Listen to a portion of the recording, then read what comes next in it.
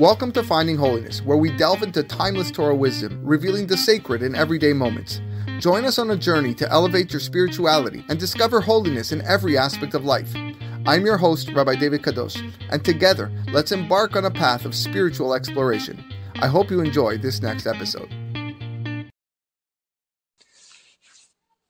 Erev Tov, everybody. Welcome to another edition of our Thursday night Parashat HaShavua class. We're happy you can join us this evening here on another winter night, studying Torah. Happy that you are here live online, and those listening on our podcast and the recording, thank you for joining us. FindingHoliness.com, FindingHoliness.buzzsprout.com. Lots of different shiurim there for your liking, and it's all there archived for you. Thank you to everyone who has supported the shiur, who has supported the podcast. Tonight's shiur is dedicated and sponsored by Mr. and Mrs. Elias Azulai in memory of his brother, Mr. Ayush Azulai Zichrono Livracha, and as well as Mr. and Mrs. Jack Ben Kesus in memory of his uncle, Mr. Machluf Ruach Zichrono Livracha, Ti Nafsham Torah B'Torah Hayim. May the words of Torah that we say this evening be le'ilui nishmatam. Amen. Again, holiness matters. That is why we are here. This week's parasha is Parashat Beshalah, also known as Shabbat Shira, an auspicious weekend. It is a Shabbat that you want to make every effort to attend Bet Knesset. I know difficult with the circumstances that surround us, but it's time to push that all away and come to Bet Knesset to hear the Shira that will be read. The Az Yashir Moshe Shirat Hayam.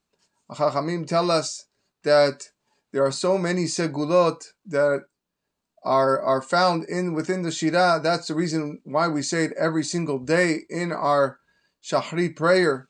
Probably the biggest one is that a person can find his zivug, person that is looking to find his soulmate, a person that hears Shirat Hayam, who says it with Kavanah as well, is a segula to find the zivug. And those that already have the zivug, those that are already married and found their soulmate, is an opportunity to increase and better that relationship with proper Kavanah of Shirat Hayam, because we know HaKadosh Baruch Hu puts Ish ve'isha together, and the Chachamim tell us that that's something very difficult for God.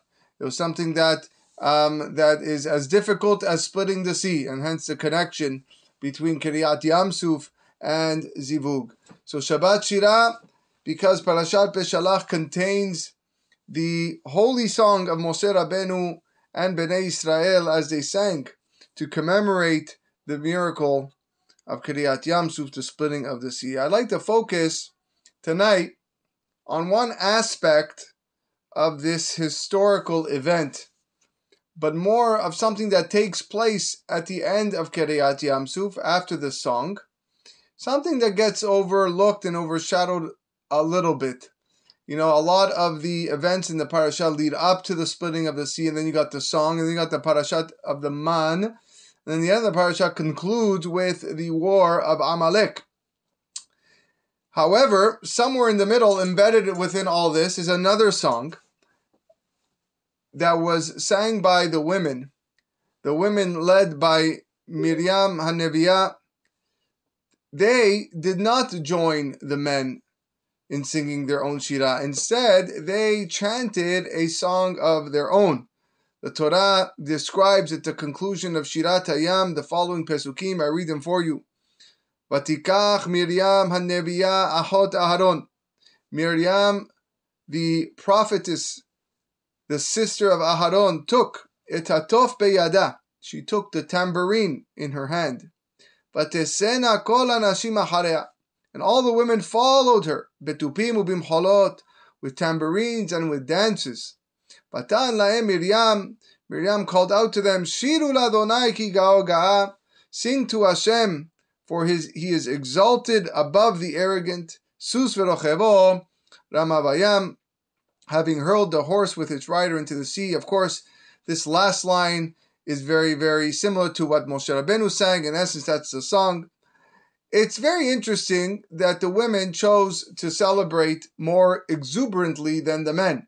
Not only did they sing, but they danced, and they danced with instruments, with tambourines, hence the title of tonight's shiur, Miriam, the tambourine woman.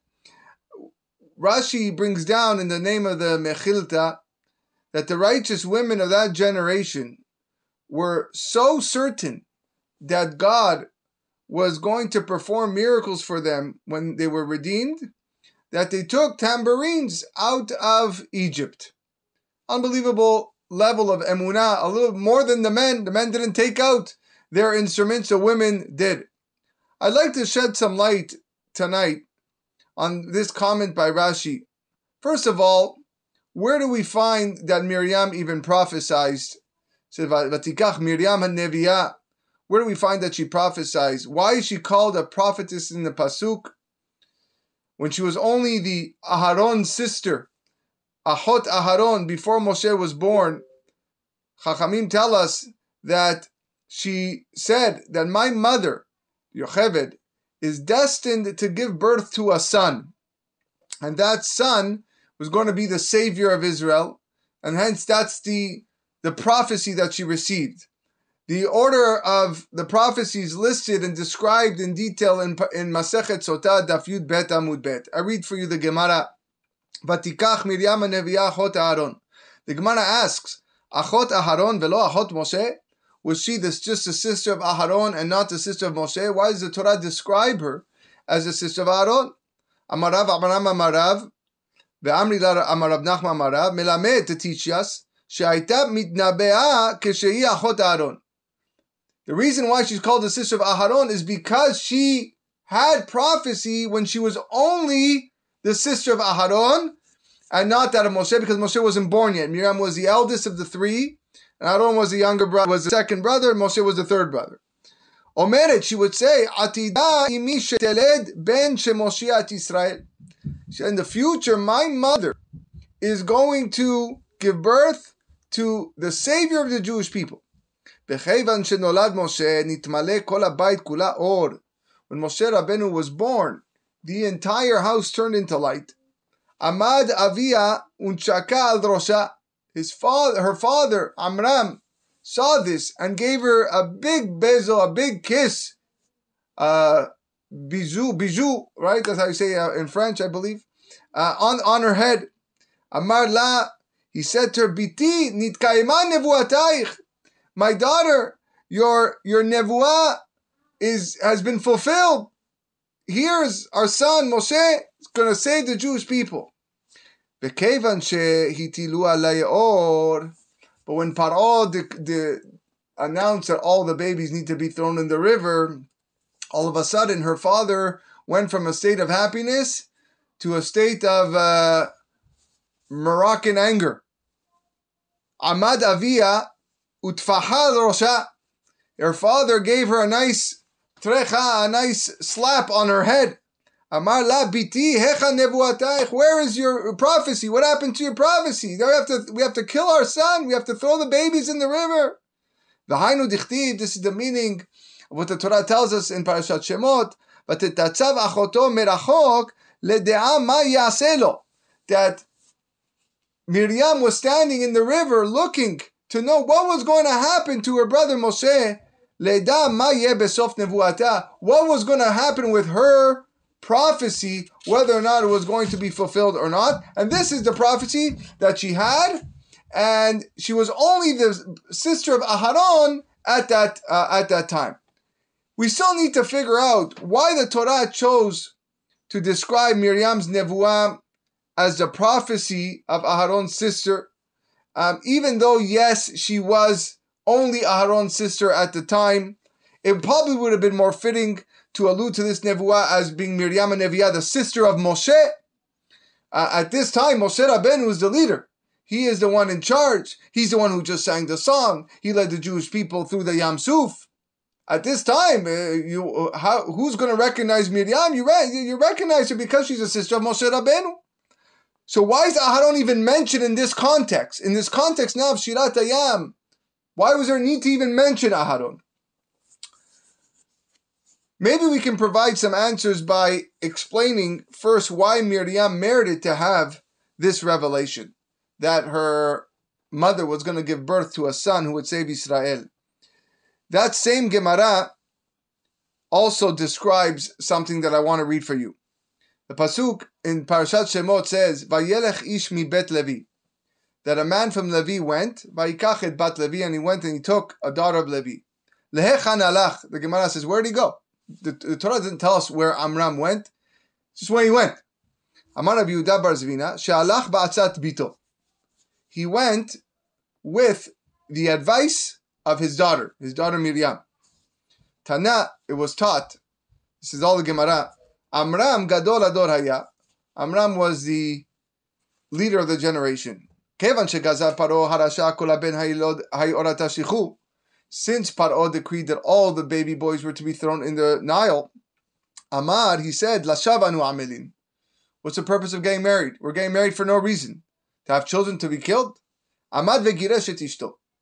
So Amram said, I'm taking action. Yocheved, here's your get. Have a good life. Be well. Nice knowing you. And he divorced his wife, Yocheved.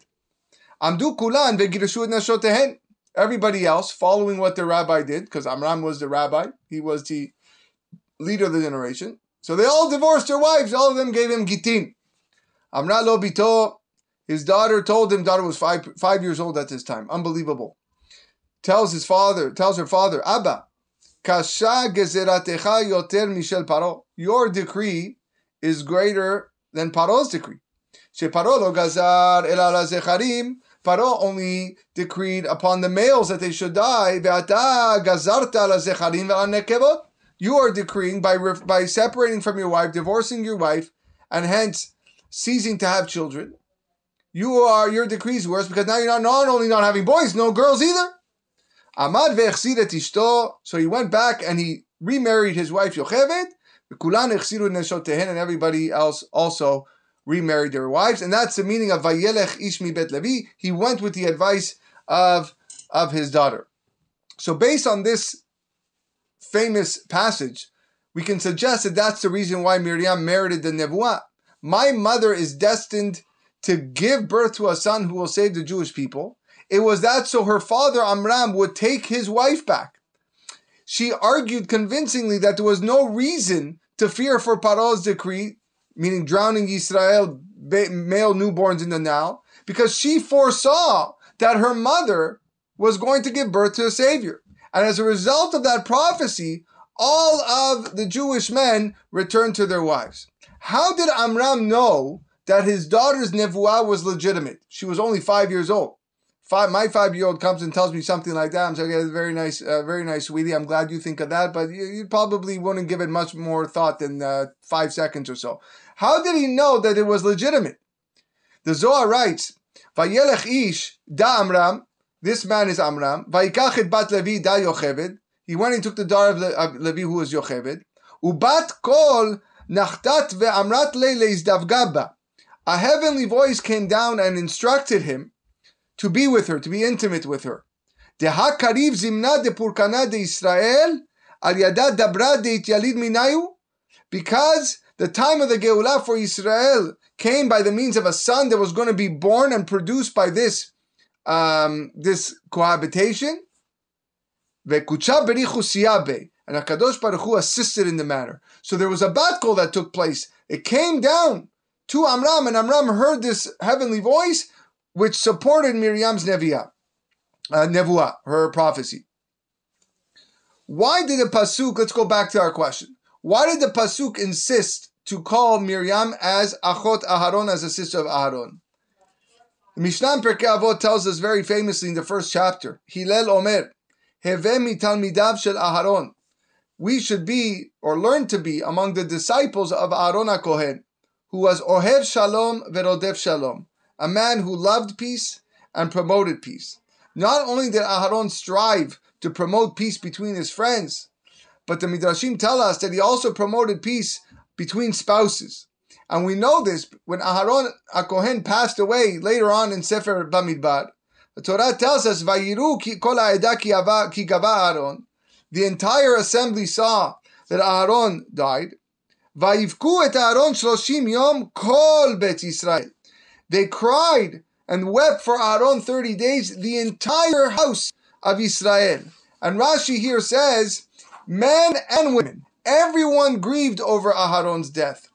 Why? Because he was the ultimate peacemaker. He promoted shalom and amity among all those who were fighting and bickering and disputing with each other, including husbands and wives.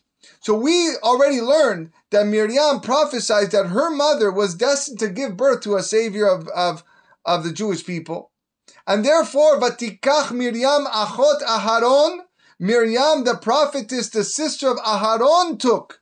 And the Pasuk specifies that she was the sister of Aharon to teach us that she possessed the same midah of Aharon, her brother. She promoted shalom between her parents, between Amram and Yocheved. And as a result, all of the rest of the Jewish people followed suit. All the men took back their wives. And that merit, it was revealed to her from above that her mother would give birth to the Savior.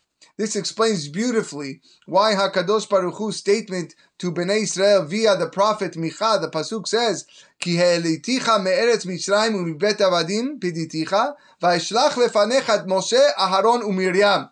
For I have taken you out of the land of Egypt, I redeemed you from the house of slaves, and I sent Moshe, Aharon, and Miriam.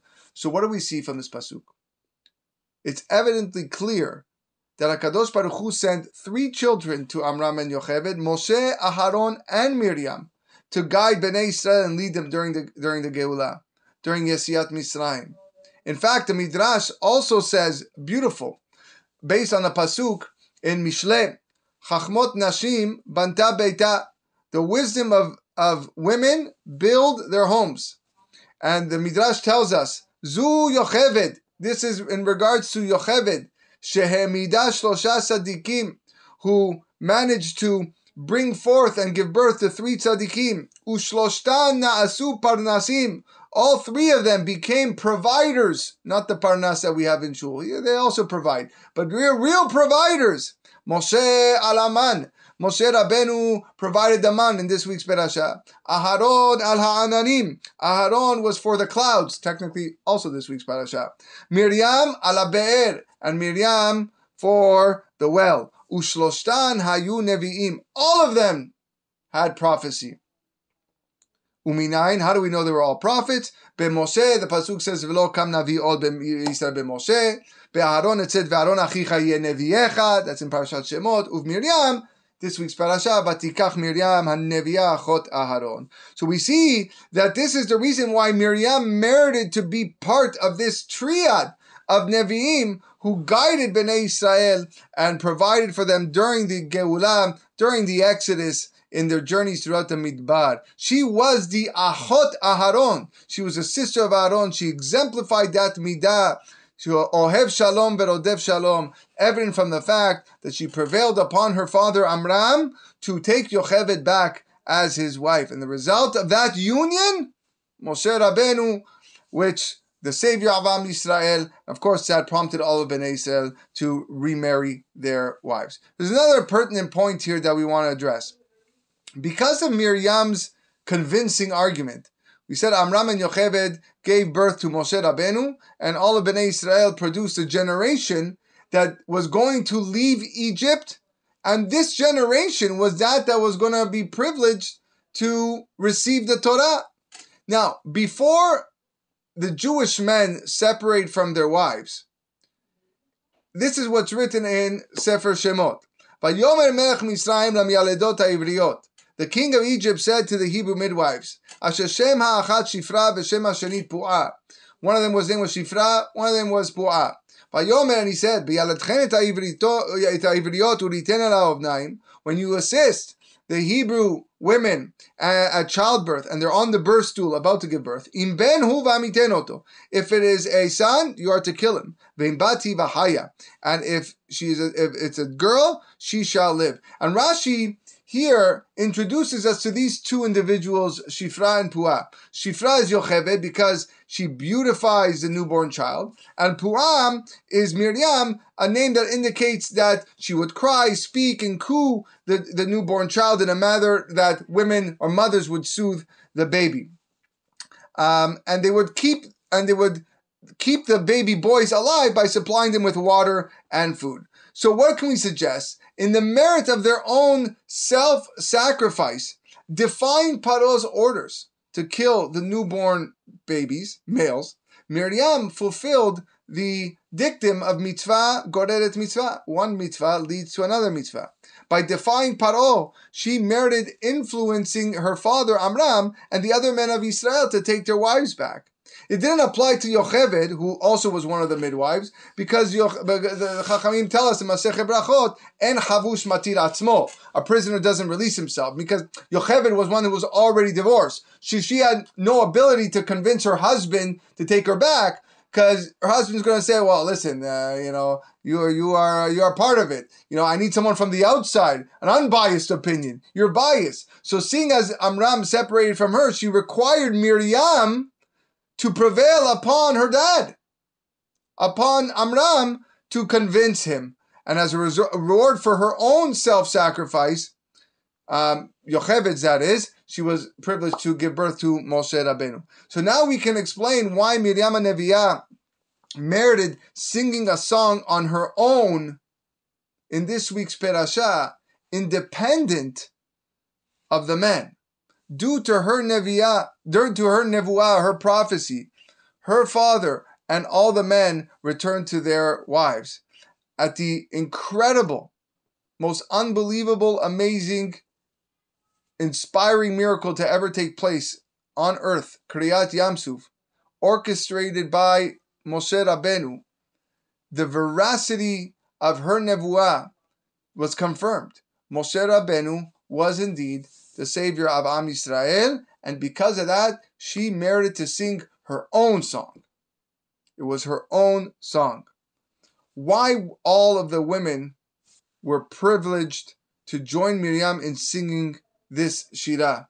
They had already prepared this celebration, like we said at the beginning of the shiur, by taking their instruments and tambourines out of Egypt. The righteous, like we said, we quoted Rashi, these tzadkaniyot were so sure that God would perform miracles for them that they took out the entire orchestra with them to dance and sing. The Gemara Masechet Sotah, similar to what we quoted before in the same, nearby, in Yud Aleph Amud Bet says, Bishar nashim tzadkaniyot she'ayu be'oto ador, in the merit of those righteous women who were in that generation, Nigalu Yisrael mi Mitzrayim. Bnei Israel were redeemed from Egypt.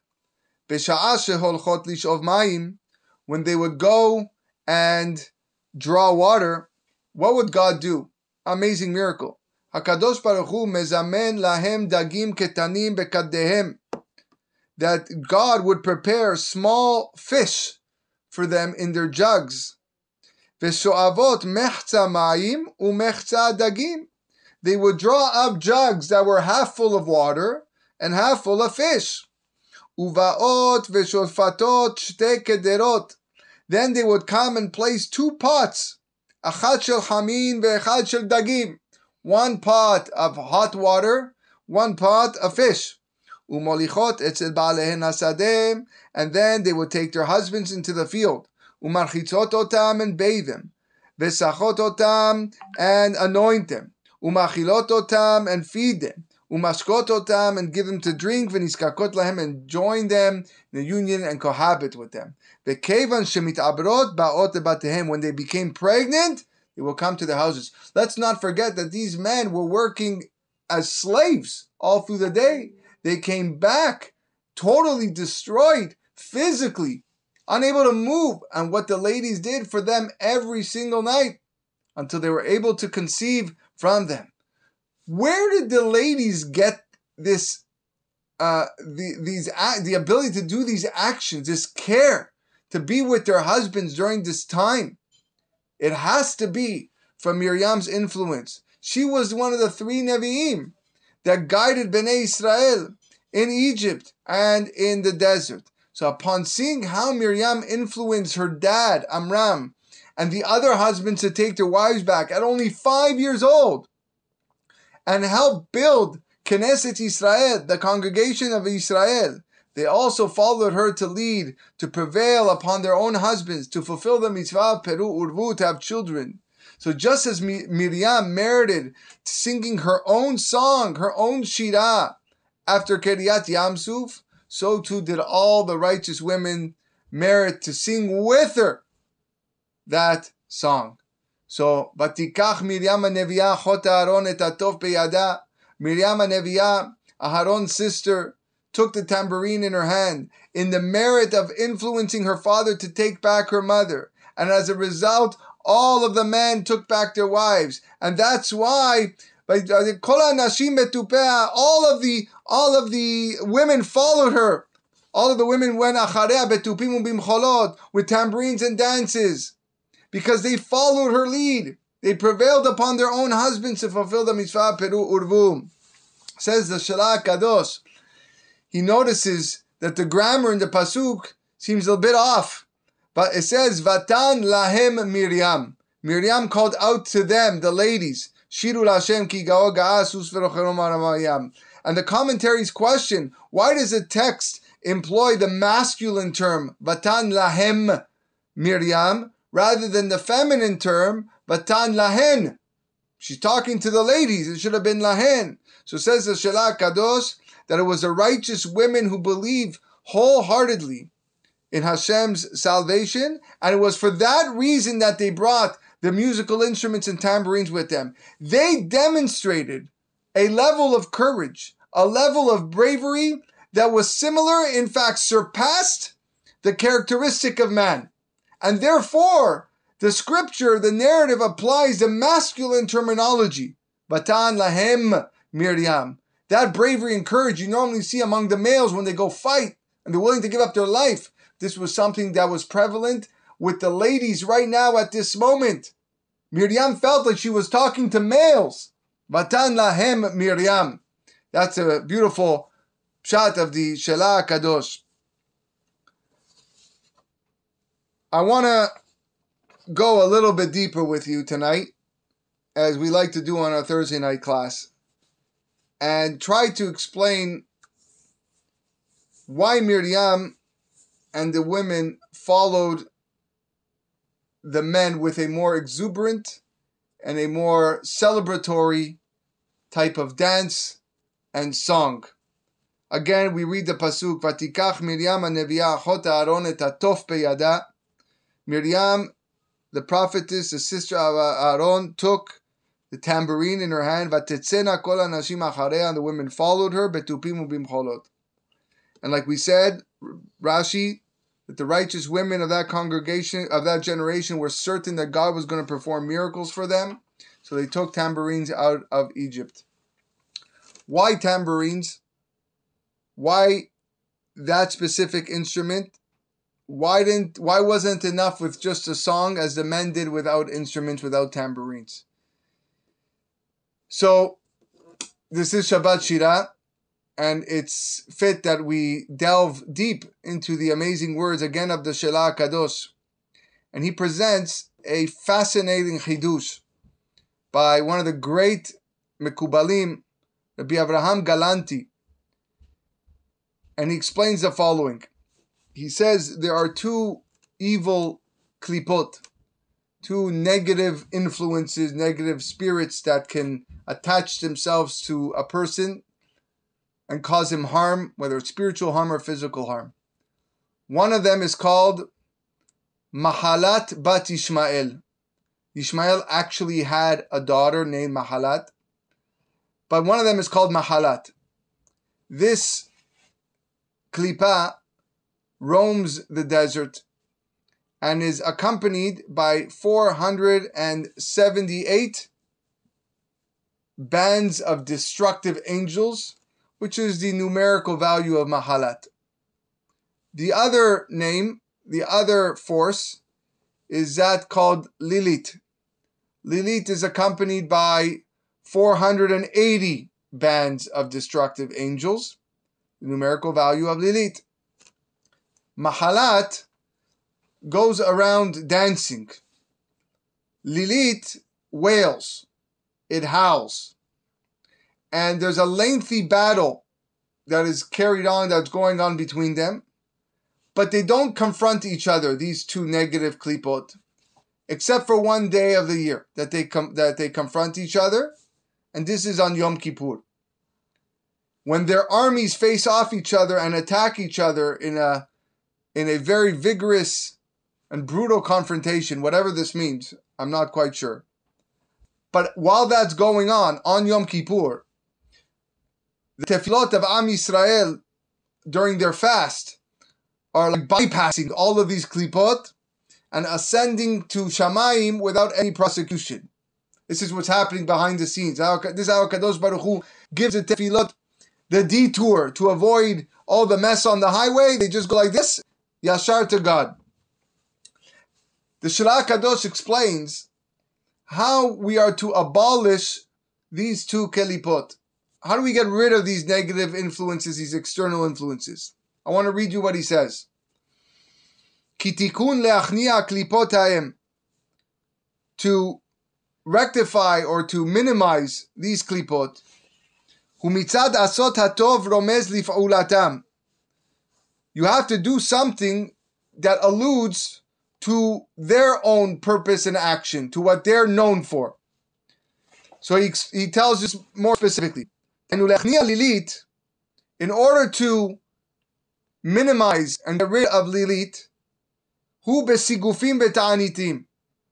He has to fast, he has to bring upon himself pain, he has to cry, because Lilit is, like we said, was the howling, was the wailing. So you also have to wail. You also have to cry through fast and tefillot. That's how you get rid of Lilit. Betzar belev ve'achna'ah, pain in the heart. Humble yourself. Bitfilah, with prayer, shared dma'ot, gates of tears. V'az nichnat Lilit. That's how you get rid of Lilit. Ulachniat mahalat, to get rid of mahalat, hu besimcha shel mitzvah. It's the opposite.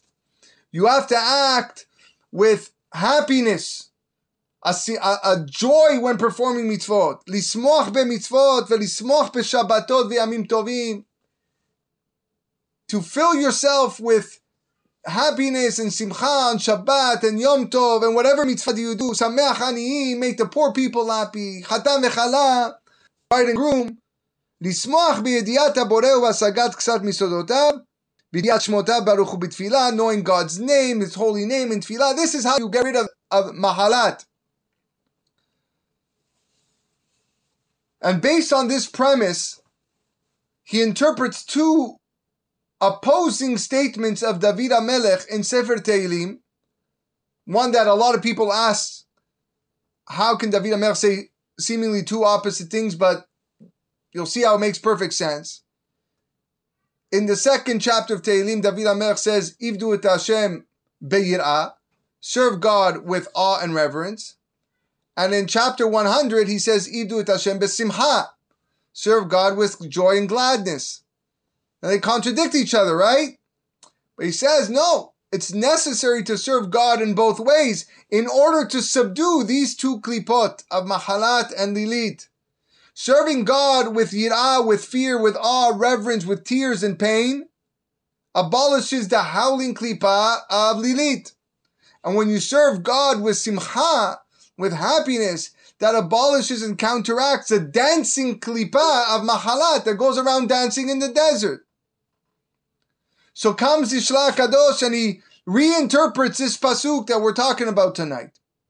Vatikach Miriam HaNeviah achot Aaron et hatof beyada. Miriam HaNeviah, the sister of Aaron, took the tof in her hand. Vatetzena kol hanashim achareh betupim ubimcholot. Note that both the words hatof and ubimcholot, if you look in the Sefer Torah, are missing the letter Vav. Tof should be spelled Taf Vav Pei. Mecholot should be Mem Chet Lamed Vav Taf, but they're missing the Vavs.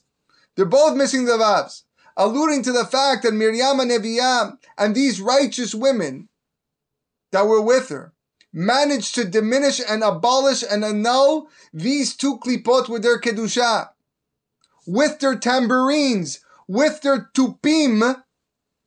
They were able to subdue the klipa of Lilit, because the gematria of Lilit, 480, is the same gematria as the word tof, tambourine, 480. And they also celebrated while dancing, bimholot, dancing around in circles to subdue the klipa of mahalat. The same word. Unbelievable chidush. How did Miriam and her entourage extinguish these two klipot? The Megaleh Amukot on Parashat Va'etchanan contends that these two negative influences cause mankind to stumble in matters of Kedusha. This is, he writes, the hidden significance of the judgment conducted by Shlomo HaMelech in the 3rd chapter of Sefer Melachim, when the two ladies come and argue over the baby. One baby was killed. Unbelievable story. You can read it. Az tavona shtem nashim zonot el hamelech v'ta'amod alefanav. Two women innkeepers came to the king and stood before. Shlomo HaMelech, with his incredible kedusha, was able to subdue these two klipot. These were the two zonot mentioned in the story. When Miriam and her followers came after that Yam Suf being split, we can understand what feat actually took place right over there. According to the Midrash, one of the merits that entitled Bnei Israel to exit Mitzrayim was that they were not immersed in immorality. And that's what the meaning of the Gemara that we cited above, in the merit of the righteous women of that generation, Israel was redeemed from Egypt. Their exemplary behavior and their efforts enabled Bnei Israel to safeguard themselves in matters of Kedusha. Harav Achida, in his Sefer Devash Lefi, he writes that when a man marries a woman, a man can sanctify himself and abolish this klipa. When I read you the words that he's going to say now, unreal. Look what he says. Keshenose Adam Isha, when a man marries a woman, Nitzol mehaplonit, he is saved from the anonymous one. That's Lilit. Shehi gematria pat, which is the gematria 480. Pat also means bread. In Lashon of Halacha, pat pamelach tochel, Pirkei Avot, pat means bread. You know who also means bread? A woman. Vehaisha nikret lechem. A woman is also called bread.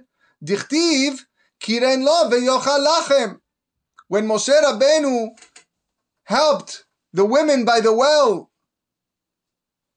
and he went on his way afterwards, the ladies came back home and they told Yitro, what happened? Why? They go, this man helped us. He pushed away all the other shepherds. He removed the rock from the well and he gave the sheep to drink. Yitro says, Kiren lo veyochal lachem. Bring him, call him back, and let him eat bread. And Rashi says, what does it mean let him eat bread? Let him get married. Let him find a suitable partner. And he did marry his wife Tzipporah. And when you get married to a woman, Zochel Torah, says the Chida, Shenikret Lechem, which is called also bread. V'zeh atam, this is the reason Shamru, the rabbis tell us, Hasharui belo isha, Sharui belo Torah. The Gemara Masechet Yevamot says that an unmarried man lives without Torah. Why is that? Ki aplonit mittabeket bo. You don't have a wife, somebody else is going to attach to you, and that's the lilit. That's the other pat. That's the other 480. Uksheisa isha nitzol. But when you take a woman for a wife, you're saved from the lilit. Ve'zeh remez, this is the allusion, the hint. Ve'ekcha pat lechem. Ve'ekcha pat lechem. And I will take, and I took pat lechem, ve'ekcha sheikach isha. We know pat, 480, the same as lilit. So your choice. You're going to get married to a woman, and therefore you're going to save yourself from any other negative influence. Or if you don't get married, you're still this other pat is going to stick to you. The lilit. It's going to be mitabeket pecha. And going to cause you a lot of problems. And you won't be able to have Torah. The Torah doesn't stick when you have the negative influence over there. These are the words of the Chidah. So it's precisely for that reason that Miriam and the women who joined her went out to abolish those two klipot. How? Betupim ubimholot. This is why they took the tupim with them, the tambourines with them from Egypt. They were certain that HaKadosh Baruch Hu was going to perform miracles on their behalf. They were certain that they were going to celebrate not just by shira, not just by singing a nice piyut, but with dancing, with instruments. It was a whole classical ensemble.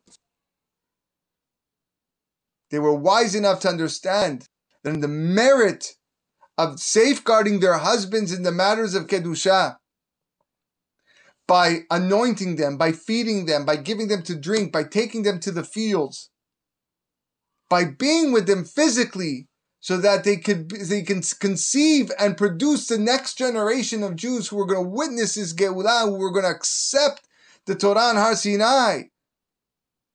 They knew they would succeed in extinguishing those two klipot. Betupim ubimholot. And that's what the Chachamim say. Just like Bnei Israel exited Mitzrayim in the merit of those righteous women, so too Israel continued to be redeemed in every generation in the merit of the righteous women. And this is our lesson. This is 2 or 3 pesukim hiding in this week's Perashah, but have so much meaning, have so much power. I'm looking around tonight here live online. I maybe see 1, maybe 2 ladies listening. But this is something that the ladies should feel proud of. What Miriam was able to accomplish from the moment she was just 5 years old, right till the end of her life. The be'er, the water, came as her result. What gave her that strength? What gave her that ability to convince and influence so many people? Was her insistence, her emunah in HaKadosh Baruch Hu, that things were going to be okay. You can even convince your dad when you're 5 years old if you truly believe it. And as you get older and as you start to understand more, that belief gets stronger and stronger, more powerful, more forceful. You could be sunk in the lowest level, in the deepest trench of all slavery. And you can say to yourself, we're getting out of here. And not only are we getting out of here, I'm going to dance, I'm going to bring musical instruments with me. And she managed to convince all of her fellow ladies to do the same thing. And none of the men were able to do that. The men saw it, Vayaminu B'Hashem Moshe Avdo, and they sang a song. It was a beautiful song. So many secrets, so much power. But they didn't dance. They didn't have the instruments. Their emunah was slightly less than that of the ladies. And because of that, they were zocheh to remove those two klipot through their actions. They were zocheh to help Bnei Israel leave Mitzrayim. And in every single generation, as the Jews face a galut after galut, their personal galuyot and their communal galuyot, it's through the ladies, the actions, the emunah of the ladies, chachmot nafshim banta beita, is what leads us through the way and helps us move along. Wishing everybody a wonderful night. Shabbat shalom vevorach. Be well.